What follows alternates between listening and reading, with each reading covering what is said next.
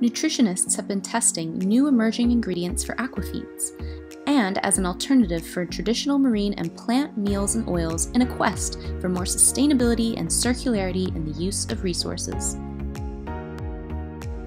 Ingredients such as fish protein hydrolysates, processed animal proteins, yeast meals, insect meals, emerging vegetable meals and protein concentrates, microalgae, macroalgae, fish oil from trimmings, single-cell oil, plant oils, for example, linseed, rapeseed, sunflower seed, and camelina, poultry fat, insect oil, and DHA-rich algal products are all suitable alternatives to ingredients used in conventional formulations.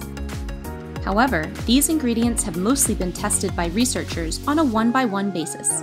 Moreover, most of them have limitations for their inclusion level due to nutritional or technical constraints, and thereby alternative formulations tend to be more complex, involving more ingredients than conventional ones. GAIN fish trials aim to evaluate emerging ingredients, which are already commercially available, using different formulation concepts.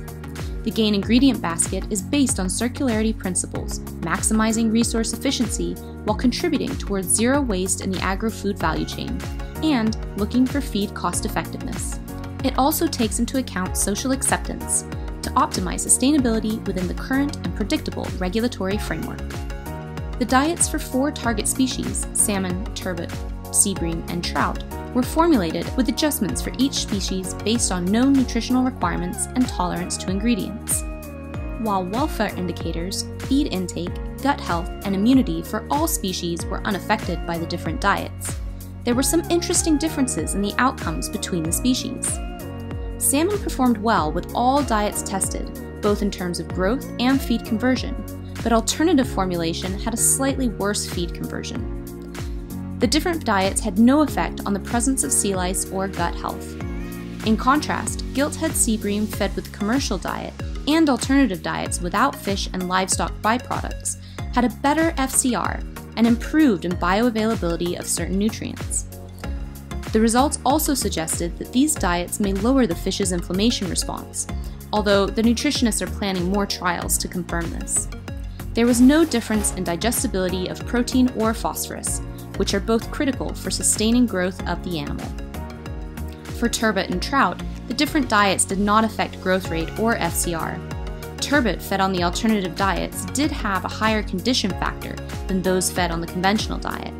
Moreover, the consumer panel could not distinguish taste, odor, appearance, or texture in the trout and turbot fed with the different diets.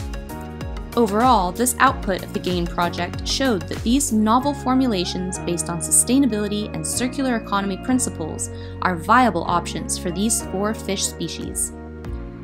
This team is now examining the cost-effectiveness of these alternative diets and eventual positive or negative effects on fish health.